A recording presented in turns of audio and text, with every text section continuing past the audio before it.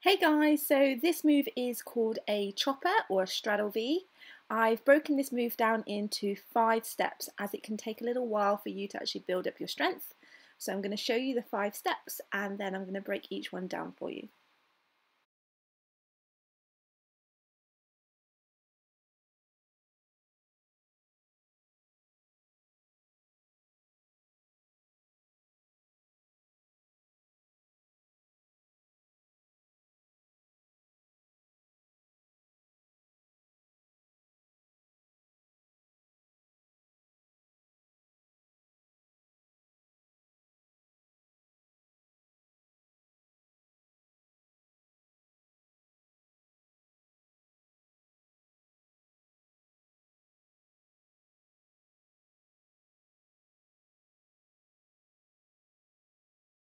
Okay guys, so let's start with step 1.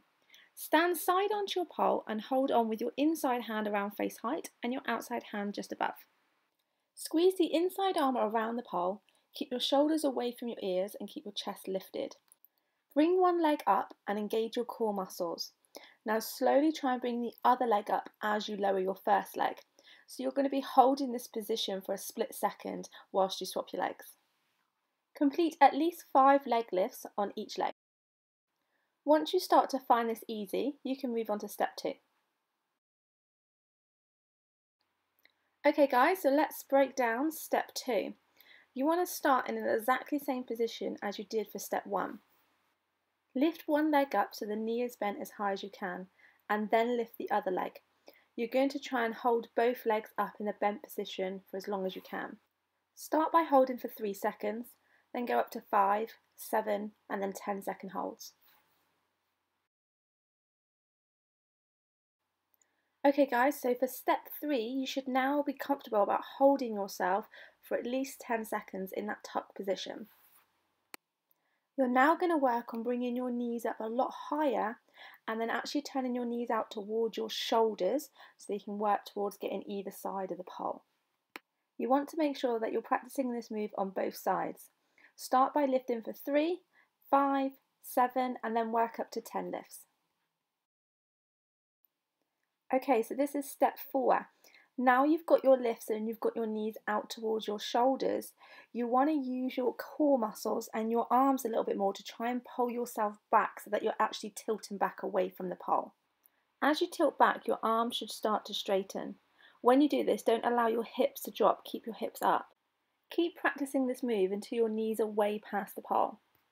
This will also mean your hips are getting higher, which is essential to go into your chopper, which is the last stage, step 5. Okay guys, so this is step 5.